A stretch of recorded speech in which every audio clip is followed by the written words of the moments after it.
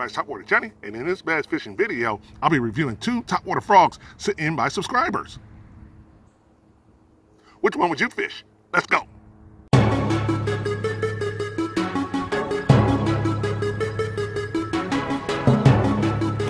Whoa, there we go. Yeah! Woo, holy cow, folks. Topwater Johnny here, man. This is what we came here for. Look at that. Get back here. Look at that right there. That's the kind of beast that we came here for. There we go. Woo! At that one. Hooked.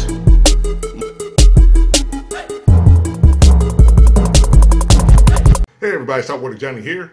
Want to welcome you to the next video here. And as you saw in that video intro, I've got 2 frogs, 2 topwater frogs that were sent to me by subscribers of the channel, as well as people I'm connected to on Instagram. And so since I had these 2 very unique frogs, I wanted to do a review of those frogs first, and then I'll come back and give you my thoughts, and then I want to definitely get your thoughts in the comments. So please like, subscribe to the channel, and let's watch the review. All right. Okay, let's go here. Our first frog we're looking at is the Huck frog. At least that's the name that was given on it. It is 2.4 inches in length. As you can see, it has a single hook here. Kind of has those short kind of rubbery tail right here. Also, as you can see, this is basically a basic paint job plastic here. It's got one stout hook that runs through the entire body of it. As you can see, it's kind of got some little grating on the bottom here to help it slide across cover. It's got its keeled weight in the back where the hook comes out at. In the back here, as you can see, there is really nowhere for the water to come out other than right here at the very bottom where it shoots out. The actual frog itself is relatively soft in nature and kind of expands back up again. And finally, as I said before, this frog really is streamlined just to go up and down in the water column. It really doesn't do any kind of walk the dog, but goes straight up and down. And this is what the bass will see and target, as well as potentially snakefish. So there you go, the Huck frog. All right. All right, everybody, here is the Dandle frog here by EOBS Eggings. That's the name they're saying. About 2.8 inches in length right here. As you can see, has a very aerodynamic body right here. And this particular lure, just starting right in the front of it, instead of having that leader in the front that you tie onto, it has actually Kevlar rope that's tied onto the very front of it and glued in. And the reason that it is because this lure is designed to sit actually bottom down in the water and be dangled in the water column. The hooks are super sharp hooks right here, super sharp frog hooks in the back. There's a blade in the back to attract the bass.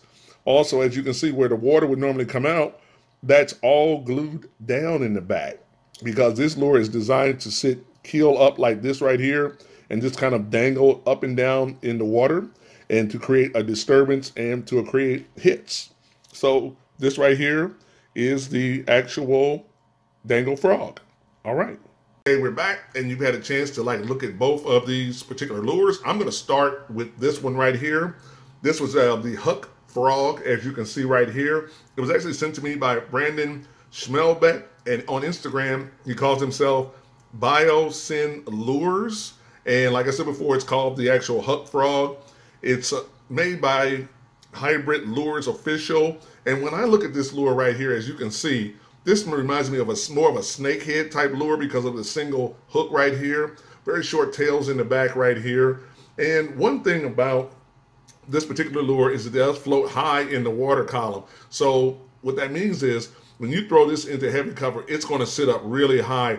So you can throw this into the thickest of the thickest and then bring it out. Now, a couple of things to think about when you're bringing it out here. And I wrote some notes down about movement, where to fish it, and then also speed. When it comes to movement, this one doesn't have really any walk the dog to it. So it's more of an up and down, up and down, up and down, up and down, all the way back to you. And you're really just going up and down, up and down. And with that white belly there, you're hoping that the bass will key on it, or even the snakeheads will key on it and attack it. As you can see, there is the actual weight in the back right here. So that's why it's definitely weight bearing in the back and constantly pushing up and down, up and down. The water is dispersed right through the little hole right there. Now, where you fish this, definitely heavy cover, shallow, heavy cover would be a great place to fish this, near the bank's edges, because like I said before, snakeheads and bass that are patrolling along the edges would strike at this because of the fast movement, and it would remind them of a frog or potentially a bluegill. Also, when you're reeling this one in, you're popping your reel up and down, so you're getting more of a fast action to create a clear disturbance on the water. So that's how I would look at this particular Huck frog here. Now, the second frog that we're going to look at here is truly a unique frog right here. And this particular frog that we're looking at here is called the Dandle frog. At least that's the name that was given. It was sent in to me by a gentleman by the name of Samual, Danial, and his actual Instagram handle is Midwest_Bass Assassin. So that's Bassin. So BASSASSIN. So Bassin. So Bass Assin. So that's kind of what his name is for his Instagram name here. As I said before, 2.8 in length. But things about this one that are truly unique. The front right here. This right here is actual Kevlar. So they've got Kevlar in the front of this one right here. Instead of the general like leader grab right there, they've got Kevlar right there. And what their goal is with this particular lure is, when it comes to movement, is to actually, when you cast it out, this won't be a lure that will be actually going really fast across the water, because they put a little bitty willow in the back here. Notice the tail, and notice the frog hook is actually glued in. The reason they've done this is because they want this to keel like this all the time, so that when you are fishing it from this Kevlar right here, it's going up and down, not like up and down like that. It's going up and down, and it's actually dangling in the water column as it comes back to you. It's dangling along the way. So when you think about the movement is much slower. Where do you fish this at? Heavy cover, but what you're trying to do is you're trying to target pockets in the cover. So like open lily pad areas where the bass could ambush up, or if they've made nests and they've made little spots in the water, you want to dangle this just over them. Think about when the spawn is coming along and they're defending the area. This is the kind of lure that would literally be dropped in there, and it would just dangle like this, and they would see this part right here, and that would trigger them. Also, the lure itself, very soft. You're getting all hook. If they bite into that, they're getting all the hook. But it's designed to kind of sit in this angle most of the time in the water column, and to be brought back slowly across the water and across the cover. So wherever there are pockets where you can see bass are nesting, or you see them sitting tight and holding in a spot, this kind of lure goes in there and it kind of just dangles above them and aggravates them and creates that reaction strike. So that's what I have observed in these two lure, this actual lure right here.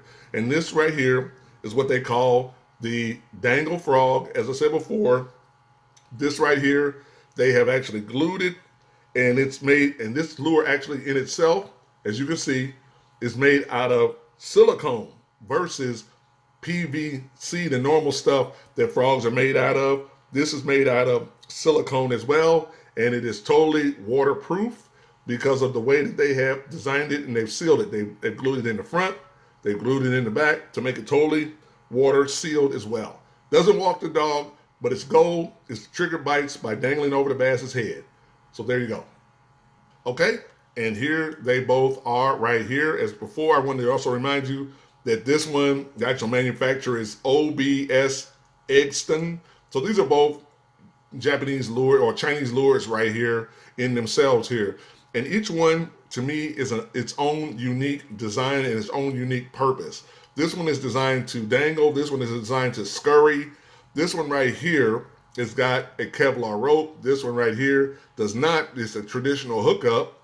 As you can see, this one right here is designed to be keel bottom down here to kind of pop across the water. and move across and push out water. This one right here is glued in, not designed to have any water get in there, but also not designed to be scurried across the water aggressively either. This one right here is definitely a more faster lure that will move across the water. This one right here is much more of a slower moving lure across the water. So each one, in my opinion, has a place.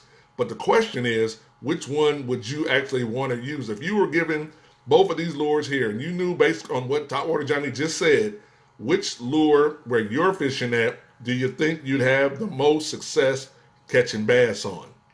So for me, I'm going to have to find out. Eventually, I will find out how each of these work in the water.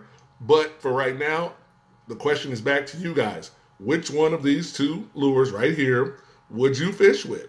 Would you fish with the Huck frog, which is called, once again, Huck frog? That could be number one, or the Dandle frog, which is number two. So they got the Huck frog, the Dandle frog. In the comment section below, you can put down there 1 for Huck frog. You can put 2 for the actual Dandle frog. So I'm looking forward to seeing what you guys think about each of these frogs. Have you seen them before?